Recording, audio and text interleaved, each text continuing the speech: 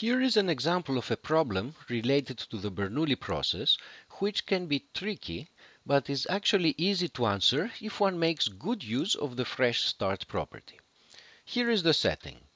Time is discrete, divided into slots. We have a server that receives tasks to process.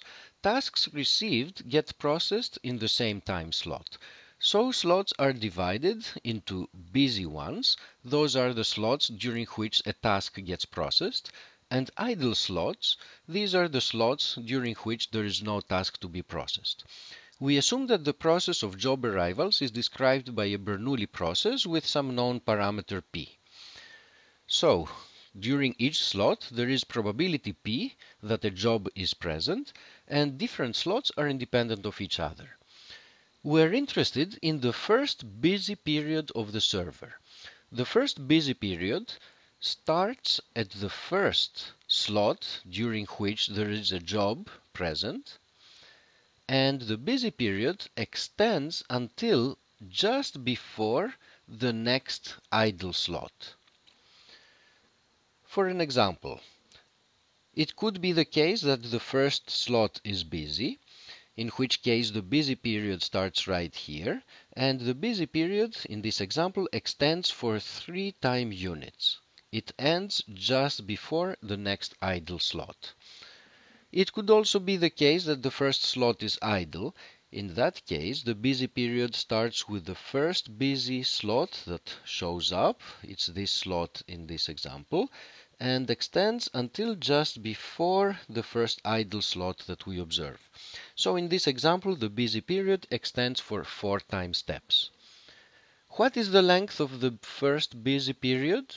Well, the length of the first busy period is a random variable. So what we mean by this question is, what is the distribution of this random variable? Here's how we go about it. The process starts. We wait until a first busy slot appears. This is a random time, which is actually the first arrival time. And at that time, by our earlier discussion, the process will start fresh. Starting from this next slot here and going on forward, what we have is a Bernoulli process, and at each slot there's probability p that it is busy and probability 1 minus p that it is idle. Now, what is this slot here? This is the first idle slot in this Bernoulli process that starts fresh at this particular time. At each time step, there is probability 1 minus p that the slot is idle. Think now of idle slots as successes. How long does it take until the first success? We know that this is a geometric random variable with parameter equal to the probability of success. Since we're thinking of the idle slot as being a success, the parameter in this case is going to be 1 minus p.